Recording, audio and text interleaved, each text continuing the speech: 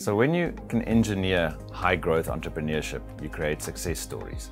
The hard work really starts in growing those businesses. It's very nice to invest, it's very nice to do due diligences and finding these businesses, but ultimately it is about the long journey of good old business building, and it is as hard as it has ever been.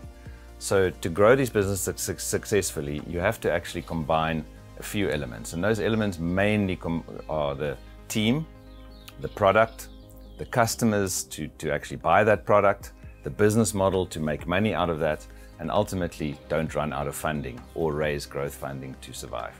So, and then interesting things happen to interesting businesses.